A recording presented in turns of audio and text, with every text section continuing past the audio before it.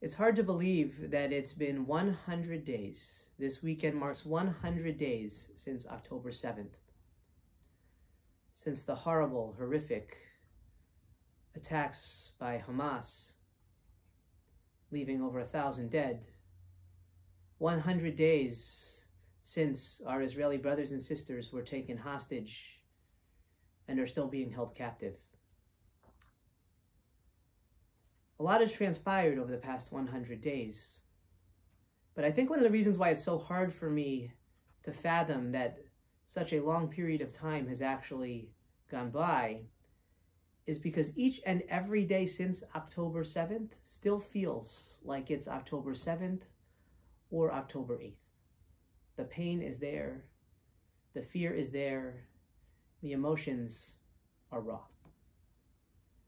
Over the course of this Shabbat, as part of our service on Saturday morning, I want us to come together and to reflect on everything that has transpired over the past 100 days and how we as a community, we as a people, and Israel as a country has changed.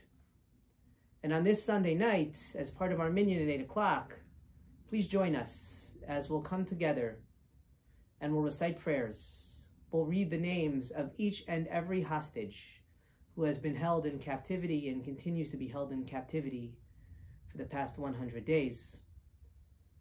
You know, a wise man once said that a person of wisdom doesn't count the amount of days, but makes sure that each and every day, each and every moment counts.